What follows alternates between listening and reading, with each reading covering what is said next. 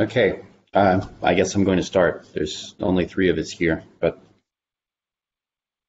all right. So, I saw Neha trying to join, but and then she went off. go ahead. I said I saw I'm Neha sorry. Say trying again, to. please. I didn't get. Can you hear me? Hello, hello. Yeah. Oh, okay. Yeah, I see Sage. I assume that's Sage. It's really pixelated, but it's in a room with a lot of plants.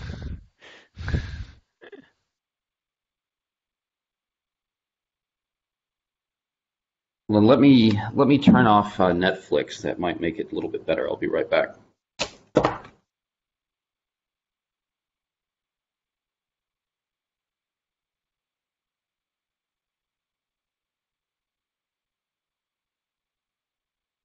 No, that didn't do it. Anyway, what was it you were saying, Sage? I was just saying hello. Oh, hi. It wasn't your voice I that was I'd muted, heard. it turns out. Meow All will be right. joining shortly. Okay, well, we're Got to the office. Okay. okay. Go I'll ahead just wait and then. start.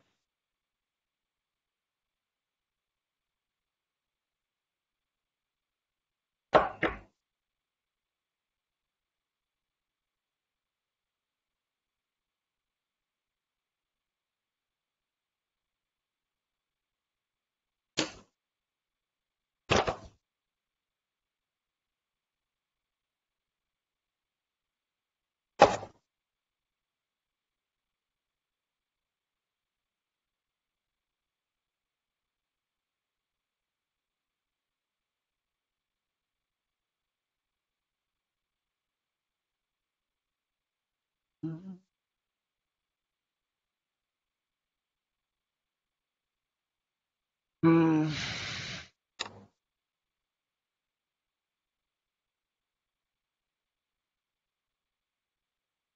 What time is it there, Zach? Gotta be late, right? Yes.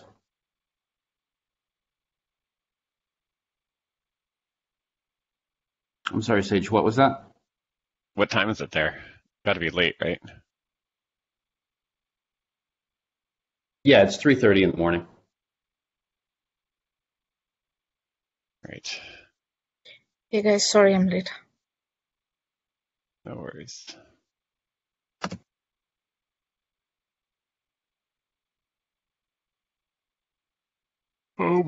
All right. Should we start?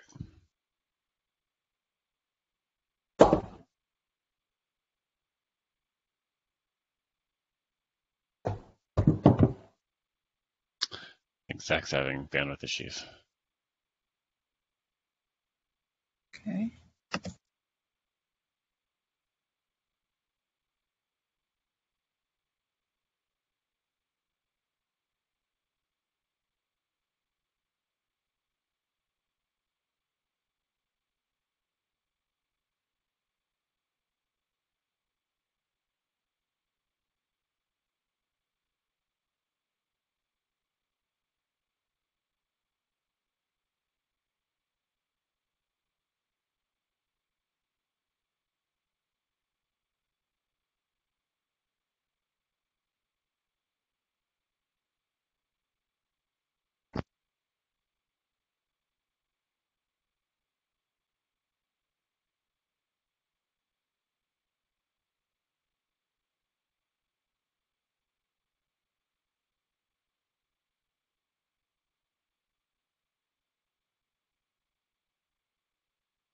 Nothing from him.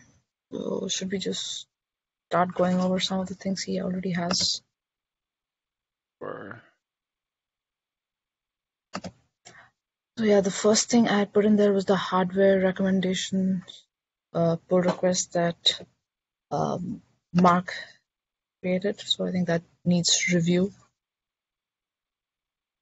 That was one of the older action items as well. So maybe with this PR, we can try to also accommodate other things that we want to change here.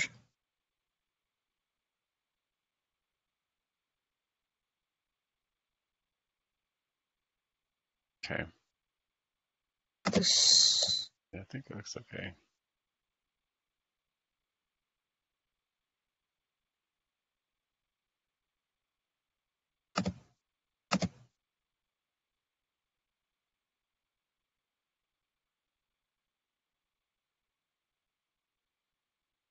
So, okay, so that just needs review, and the next item is Pink's issues update.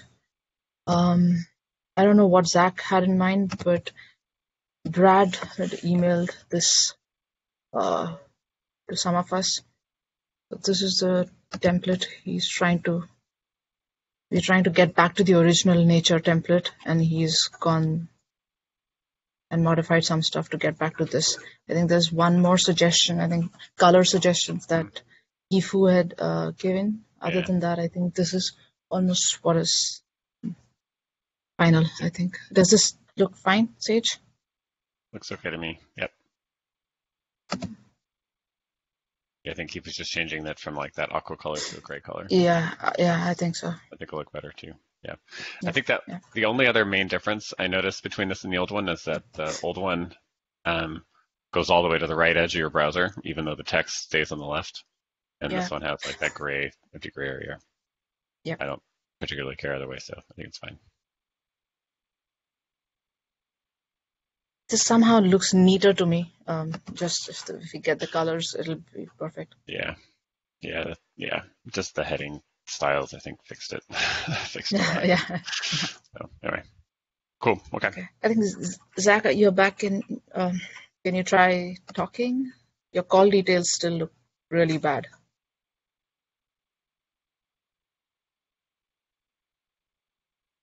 Yep. All right, so let's keep going. Doc bug updates. I think with respect to this, Zach has been numbering all the doc bugs that we got in the Etherpad, and he's been trying to fix them, cross-referencing each other. So let me try to see if I can pull up that. Right.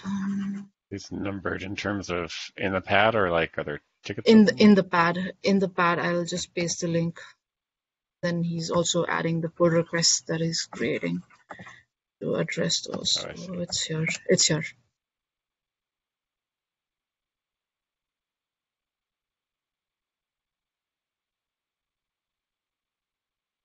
Cool. Yeah. Some of them are already reviewed and just need to merge, but there's good progress going on here. Okay. Next is the hardware recommendations. I think it's best. So we received, I think, 2 PRs and 1 minor PR with respect to hardware recommendations, but I think Mark's PR is the place where we should probably consolidate everything and put all the thoughts in. Yeah. So if that was the thing, Zach, I think that is the best way to go, and that's why I added that PR there. Okay, what is agreed? Okay, cool. Okay, cool. Then we can move on to the next topic, which is landing page / getting started guide initiative. I want to get this done by the end of this year, which sounds good. So I guess it's just I don't know what Zach has in mind, but it's just a matter of going and looking at it and stripping some things out and adding some things in a more structured way. I know Patrick had a suggestion where we wanted to put in a picture, an intuitive picture there, so maybe we can finalize on that picture at least. Yep. If I'm just understanding the scope of this, the getting started is basically the installation with Ceph Daemon, right?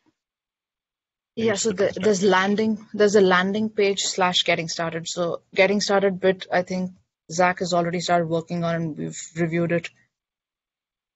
Okay. I think it's merged as well, but we need to add the getting started to the landing page, which makes sense. Yeah. Okay.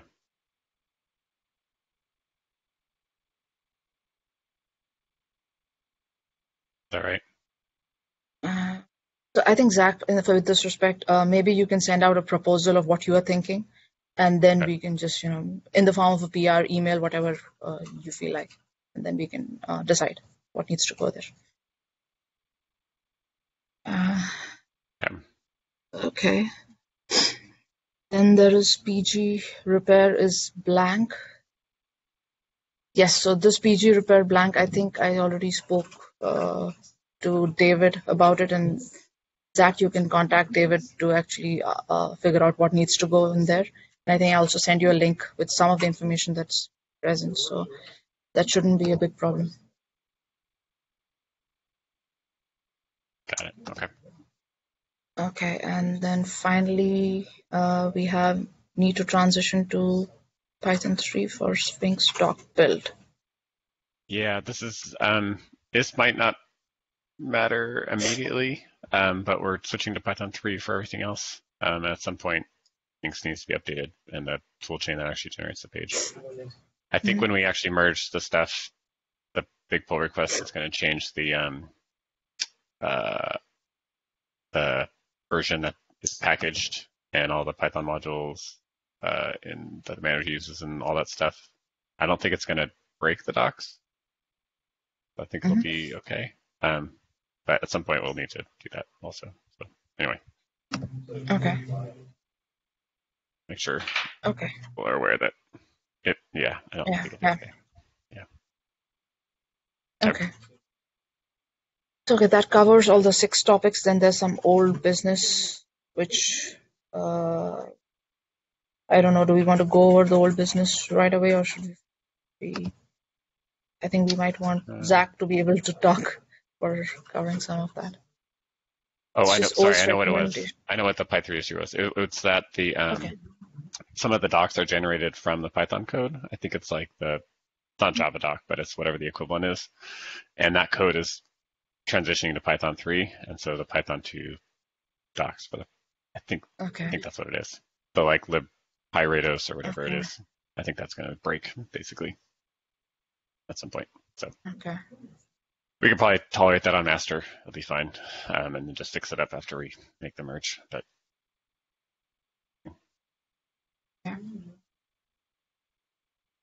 Okay. All right. Sorry. Yeah, no worries. That makes sense. Let's see. Installing BlueJeans on my iPhone right now. Okay. Cool. So let me just quickly go over the old business. So there's this OS recommendation. That's a full topic on its own, I think. Just like the hardware recommendations, PR from Mark, we need to go and figure this out. But I think Zach had sent out an email regarding this at some point. I don't know. But as far as I can remember, we decided that something that we are testing with, we should clearly mention is something that whatever, support is the word or whatever is the word, but we should just clearly mention what are the operating systems that we test with. And rest we can that just used say. to be somewhere. I can't remember. Can you guys hear me? Yeah. Yep. Okay, finally, I had to install it on my iPhone. I'm so sorry, everybody. I could only hear bits of what you guys were talking about. I have a lot of notes on the PG repair page. I watched this. I watched this video that Florian Haas made called Ceph Tech Talks Placement Groups from 2015, and I think it contains everything that you'd need to diagnose broken placement groups and then get them running again. But I'd like to talk to somebody who knows placement groups really well and run it past them. So I'd like to make a meeting for that. I'm sorry for just barging in like this. But that's the main thing that I want to do. Everything else seems okay. I'm going to have to talk to somebody about networking stuff later on, because three of the bugs, I think, involve network architecture, and each of the bugs is more of there's not a simple diagnosis and then application of a cure for those bugs. There's just like how do networks work? It's a more inchoate question. So that's it. Placement groups and network stuff. Those are the next two things for me. So if you want to set up a meeting for the placement group stuff, I can help with that. So some people from my team and me can do that. For the networking stuff, I don't know. It has to be some of us again. And how when I need to ask everybody for sometimes I want to have a meeting so that I can get my dumb questions answered before I ask them, more widely. I don't want to bark up the wrong tree. How can I do that? I need to know how to do that. Can I just Email go through you? IRC. Yeah, you can go through me. Email IRC, Okay. wherever, whatever works for you. Okay, cool. So I'm sorry I missed the first half of the meeting. What did you guys talk about? So I think Sage has left notes on all the action items that were there in the Etherpad that you had added. Okay.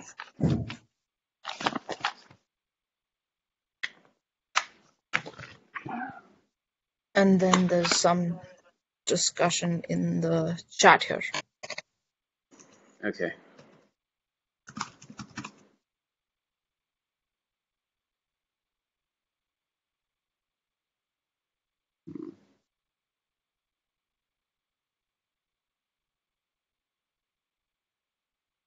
We had a really, really big storm last night, and so apparently our internet's not working because Australia doesn't waterproof its infrastructure. Let's see.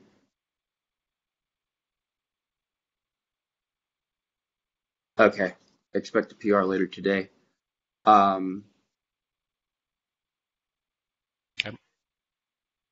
All right, PR later today. DocSpokes updates. Imminent rename of Ceph Daemon. All right, so when Ceph Daemon is renamed, then everywhere in the docs where Ceph Daemon appears and where manager SSH appears will have to be changed to Ceph ADM. That's correct? Yeah. I'll try to get it. I'm going to do a big one huge pull request that changes everything. I'll try to get the docs too, but just be aware in case I miss something. All right. Are you going to do just like a grep and replace or sed? I'll start with that, but there's going to be some other changes necessary too. So yeah, that's what I figured. There's going to be a lot of places. So you need to transition to Python 3 for the Stinks doc build. Okay, tell me about that. It's coming in a couple weeks. I'm pretty sure things will be mostly fine, except that the doc generation for the Python code is going to break. So when that happens, when we merge that pull request, then we'll just have to change the doc stuff too. Probably means just changing the script that runs the virtual and for whatever for things. I don't know. Should just expect that. Okay. I also have I asked Sage about a week ago if he could add me to the Ceph/Ceph GitHub, or if you could subscribe me to it, and he did. So now my inbox is full of, I guess, what you guys see all the time, which is way more than I thought it was. I would like also to be able, I don't know how to do this culturally, so this is what I'm asking. There was a post or a PR made 14 days ago by JT Layton, which describes basic client setup, which is exactly what I was doing the same thing at about the same time. And it's not a very complicated pull request. It just says it just says that the key ring is generated and the configuration file is generated, and it gives a basic explanation of it. I think it's a very good pull request. I also think that it sounds conversational. It sounds more like an email than it sounds like documentation. And so what I would like to do, and what I think would be especially useful, is if after docs pull requests like that, I could then, after maybe a couple of days, go through and alter them, taking out phrasal verbs and anything that seems sometimes culturally specific expressions are used when you can use a Latinate. So I intend to do that. That's on my list of stuff to do. I just saw that about an hour ago. But so it's probably easiest. It's probably easiest just to merge it and then apply a patch on top of that makes whatever changes. Yeah. I absolutely will. Okay. I mean, technically, I'm not worried about it. It's just culturally, I would like to I'd like for that to be okay. Like I don't want anybody to feel like I'm telling them they can't write, or that this was not a good contribution. Yeah. So that's one thing. And the other thing is, I would like to be able to request information. I need like a social map of who to ask for what, because right now I'm mostly just asking Brad. I mean, Brad can send you to the right person. I don't know if there's a good. Just reach out to us. I mean, just reach out to us, and one of us will know whom to redirect you to. Okay. Yeah. All right. Then I'll probably do that a fair amount, because I don't understand the networking stuff at all, and I also want to talk to somebody about placement groups, and that's pretty much what I've got right now. We'll finish with the docs bugs. Why don't we do one thing? For the placement group stuff, I can set up a meeting with whomever is required for that. For the networking stuff, you said there were 3 items on your list. Can you send me which 3 items you have, and then I can figure out who's the best person to answer your questions? Yes, I can. It's I'll just. It's a 10, 11, and maybe it's just 10 and 11. Yeah, it might just be 10 and 11 on there. Yeah. Okay. So we only have a couple more of these docs bugs left in this list, and then those are done. But I would also I'm happy to continue doing it this way. I would like it if people could feel that they could raise docs bugs and then get some sort of response rapidly. I mean, I think that this is more important than me just making progress on one thing or another, is to create an institution where people can raise a complaint against the docs with me, and then I can respond to it quickly. I'd like to do that. I don't know how to start that other than just to express that that's what I want to do. Okay, sorry. I guess that the idea of the edit on GitHub and reporter documentation bug on the Ceph docs page was just because we wanted to address the same problem. If somebody saw something wrong, they could just immediately tell us. Now, the only issue that I'm seeing with this is that the edit on GitHub has a problem of the signed off by, which I think maybe Patrick is trying to address. But the other part where reporter documentation bug mechanism has been set up, the way it is that you either can add a board in the Trello documentation board, or you have to go and edit this or write something in this pad. Now, these are 2 options which should work for literally everybody, but people still don't find it intuitive or easy enough to just go say, okay, maybe we can just remove this Trello board and just have this other pad that we go and poll for and see if there's something new. Or, I mean, people, I'll do the admin work on it. If people just want to email, that's fine. I'll do the admin work and make it into a nice, clean, make the complaint as articulate as I possibly can before putting it into the list or whatever. But I just want the cost of raising a bug to be almost 0, as close to 0 as possible. Right. Because so that's, it's not a super thing, but it's an institution that is needed. So I have to say, since the time we've set up this whole framework of reporter documentation bug, literally only people who are part of the Ceph group have gone and added a Trello board to report a bug, and not many regular users do that. So we can just get rid of the whole Trello thing and just have this Etherpad, which could have your email address and the same mechanism of what the bug is and where the bug is. And then you go poll for it every once in a while. That's fine. I guess then it's just a matter of priming the pump and getting people used to doing it. Okay. Yeah. I don't know. If there are other ideas, I'd be happy to incorporate those. It's just the whole thing needs to be easy.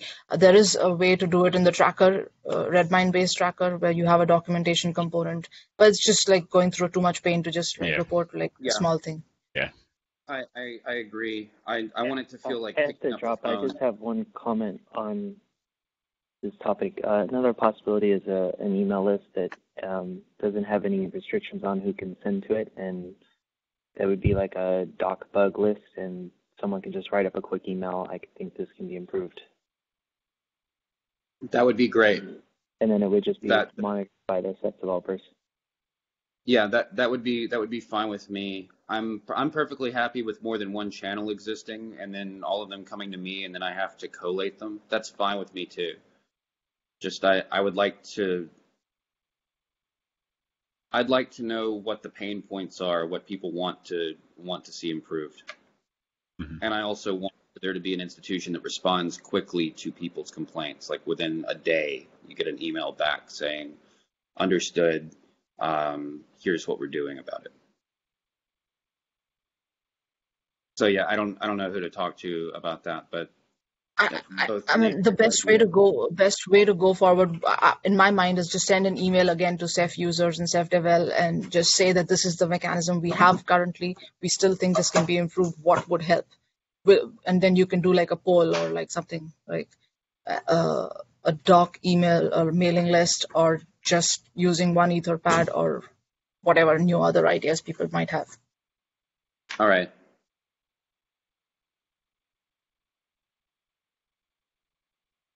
I'm trying to decide, would it be an okay idea to send like an email every week saying this thing exists, just to remind people, almost like an advertisement?